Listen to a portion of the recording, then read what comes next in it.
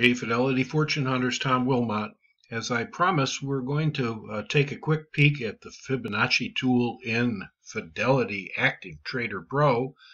But in order to do that, I really have to show you how it works in two different directions by using my Metatrader charts. And in this particular case, we have a chart of the Euro USD up.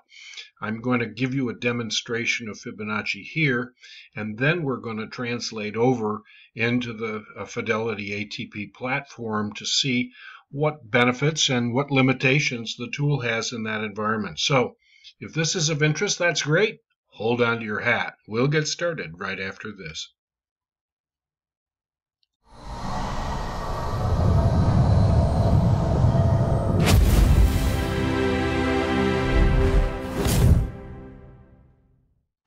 Okay, friends, the purpose of the Fibonacci tool is not so much to measure exact entry levels. It is more to find out where your support and resistance might work out to be. And in particular, I find it very helpful for finding out where my target price ought to go. And so if you'll just bear with me here, what we are seeing in front of you is a Euro USD chart, and I'm using the Metatrader platform, not because I want to convince you to trade Forex. Heaven forfend, you should be interested in currencies when you're ATP bigots and fans. But let's take a quick peek at how you would use the Fibonacci tool, because in Metatrader it's actually more powerful than in Fidelity. It goes in two directions, and let me show you what that means. We can either have retracements or extensions, and let's see where they are. We'll take the Fibonacci tool and we'll left click and then drag it to here. We'll go in this range. We just picked this one because it looks like it was a nice kind of a move to the north here, right? One kind of a stretch when we had that. What you'll find oftentimes is that the retracement, when they say retracement in a Fibonacci world, it comes back either into, say, the 50% level. That means 50% of this move. The other one that you can find when the price is moving rather rapidly in a trend would be 38.2.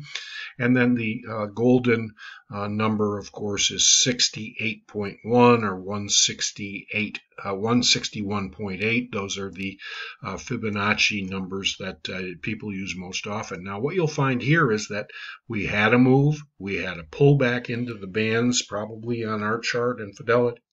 Now we have this consolidation in between these three lines. In the tool, you can add more lines here. I keep it to the 38, the 50, and the 61.8. Then it came back up and tested the high. You can see it pulled back a little bit.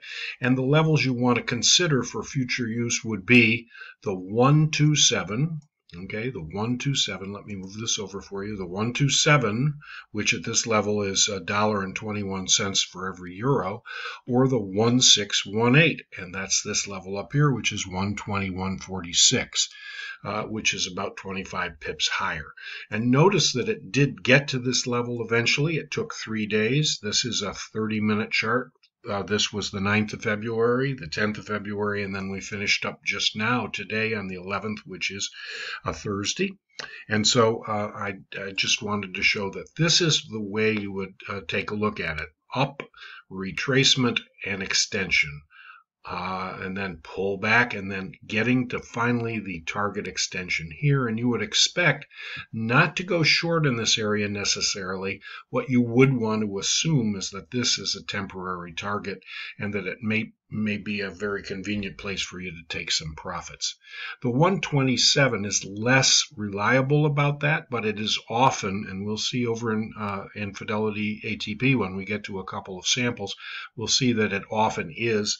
If the market is either moving higher more slowly, or if it's reached a peak and it's just trying to, eke out another move to the north, you'll find that the 127 is more useful. Okay, now the reason I point this out, and let's see if we can find one that's been going down, the Euro. There's a great opportunity for us here, and I'm going to go over and change another one of my templates over here on this side of the page here. Let me come down and just change this around so we don't confuse ourselves with this. Now the point of this is that you can have a retracement to the downside, and you can also have a reverse Fibonacci. Take a look at this. If we were to go here and up to this move here, what you would find is that in some cases it falls apart. Okay, it comes down. It does not hold at the 618. It does not hold at the 50%. It keeps on going. And notice that the reverse is also true. The 127, and then it falls down here, and it even goes so far as 2 times, and that means this distance times 2 is the range of it. And then it just kept falling. So the dollar was very weak over the course of the early part of February on a daily basis. So I wanted to show you that instead of it going here, pulling back, and then moving higher into an extension, it also has an opportunity to come back and retrace to this direction. And notice how the 127 in this case was the place it stabilized at the end of that trading day. Now, this is the tool that we will find in Fidelity. We have retracements and this kind of a move, but Fidelity doesn't allow you to put in numbers that will allow you to do an extension. And that's kind of limiting, but still we'll find there's some opportunity to use the Fibonacci tool successfully. And let me show you that just after this quick minute. Okay, guys, here we are over in more familiar territory. Obviously, this is the Fidelity platform, the ATP. I put the Qs up here because it's provided some interesting opportunities for us. The first thing I'd like to point out is you can do this in any time frame. I think I had a 30-minute chart up on the other chart. This particular chart is a 78-minute chart. And notice we have our ability down here with this graphic to be able to make fewer or thicker candles. So let's go down and test this out here, and we're going to open this up a little bit. Also, and then I'll get rid of this so it's clearer. Then we'll come up here to settings, because now that we know it's the Qs, we're going to take our opacity and get rid of that so it's not so confusing to us. All the time you have to hit apply. Now that darkens that so it's a little clearer in how to use it. Okay. Now the tools that you'll use, the drawing tools, it's not an indicator, it's a drawing tool. The indicators are listed here, of course, and you can see them all anytime. Now, but if we come over to the drawing tools, over in this area here, you'll find the Fibonacci retracement. This is a Fibonacci time zones tool, and you can try that out and experiment with it as well. It would have the same numbers, the 127, the retracements into the 61.8 range and so forth, and then it would have some extensions as well. But let's play with this one for the time being. And what we're going to do, once we click on it, if we left click, let's take this at the top of this line, and let's come down and to the bottom of this move right here, okay? Now, one of the things that I really knock about the Fidelity platform is that you can't have some default colors. So every time you put this tool on, you got to go change things around, okay? So now here's what we will do. You left click on one of the buttons. Let's make it a yellow, so it's clearer to see. The line styles are fine. I would like it to snap to price. I don't want the 23.6. I'm going to remove that selected value. Notice I still have the 38, the 50, and the 61.8 in here, and then 100. Now, if you want to add one, the problem here is that you can't add the extension in the B direction, as it were, because you can't put in negative numbers. But we can add 127, okay, add value, and then you have to apply, okay? Now what we find is that we've come from this level here, and we'll go up and we'll tick it to the top of the chart. We'll tick this to the bottom of this candle here.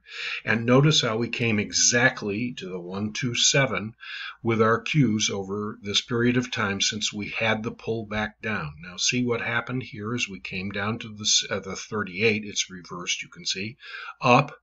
But then it failed and it fell back down and it created this bottom before it began to move higher. I think it's probably wise to wait until you see this all develop I don't think it's usually safe to get in a long trade below this 38 line. And I think probably waiting until you get into here and maybe a pullback into the bands would give you an opportunity to catch this move, which would be from 326 up into the 334 range, which is where the 127 is located. Okay, now given that the market has been headed higher for so long, basically the situation is that it was difficult to find a reversal to the downside using the Fibonacci tool. So let me show you an example of Exxon. Exxon, of course, has had its problems with energy, especially with the pandemic. And this is now changed to a weekly chart. These things work in lots of different time dimensions. And in fact, I would suggest to you that the longer the time frame, probably the more accurate the numbers will be. It gets a lot of the noise out of the channel. But in any event, notice that what happened way back in January of 19, we had a push north. We kind of had a triple top area here of resistance up here in the 82 to 85 range, and then we began to fall. And notice that at what I would call an extension down to this, up to this level as kind of a move higher, fell apart when we simply couldn't clear these levels in the middle here that we've had on tap. Now, I put this in before I showed you the chart, but this is what I would propose. And then we fell, and then as of course we moved into March and the pandemic and so forth, the whole stock just fell apart, obviously, as we were headed into the pandemic with reduced travel and airline problems and a variety of other things, okay? So now notice that we've cracked through the 1618, which I call the 162 in Fibonacci, just to round it off. We have the 200%. It held there for a week, but then it completely collapsed again. And I would just like to show you that sometimes in addition to the 127, let's put a 127 in. We'll add that value, 127, that is without decimals here for this one. Add value and apply. And notice we did hold here for a little bit before giving way again, okay? Now notice that you can also use doubles. This would be a distance at 200, which is exactly equal to the upside move. And let's just, for chance purposes, let's play around with this. We want to get back on track here and put this back. We're going to go up here. We have to set snap price, and there we go. And now what I'd like to just show you is if you go to 300, which would mean that it moved twice as far to the downside as that move to the upside. We're going to add that value and apply it, and look at how perfect that turned out. So once again, I'm saying to you, these are potential target areas, and they are not necessarily used for specific entries, maybe for exits, because you can expect resistance at these levels because the Fibonacci's are so widely used. Okay, we'll take a break and come back and wrap up in just a second. Okay, fortune hunters, as we begin to wrap up our Fibonacci video here, I'd like to bring to your attention, if you'd like some more information, over on my website, fxfortunehunter.com, and I'll leave this in the description down below. I have in my blog pages a Fibonacci video that I did for the Forex, but the levels that I use are all identified there for Metatrader, and they can be, used over here as well. So if you'd like more information or just another quick viewpoint on it, that video is available for free over on the website. And please, before we wrap up, don't forget, if you like this material, please subscribe, ask questions, or leave comments down below. We'll try our best to get to them. And we will be wrapping up this 3 series of videos with a review of the quotes and watch list area, which will be coming up next. So you can see about how to take those new stock ideas that you got from the screener capability and move them into your watch list, but I wanted to get to Fibonacci first today. Okay, one last one, just for a quick review, the Russell, the RUT, and what I did now to show you a 78-minute chart. I'm going to try to squeeze it again a little bit just to make it bigger for us to see. We'll get rid of that so it's easy to work with. Now we'll take our drawing tool. We'll come here. Fibonacci retracement. Left click on the dot, come down. Notice how annoying it is. We have to change the colors again. Darn. Okay, by simply clicking on the button. Sometimes it's very difficult to be able to click that, especially if it's down near a margin area. We'd like to change to yellow. We're going to snap to price. We're going to get rid of the 2360 just to clean the chart up a bit, and we're going to add our value.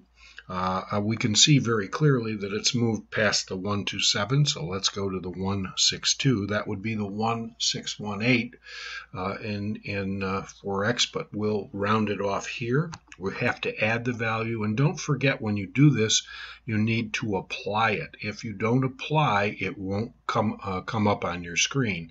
And just to be quick about it too, let's go to 200.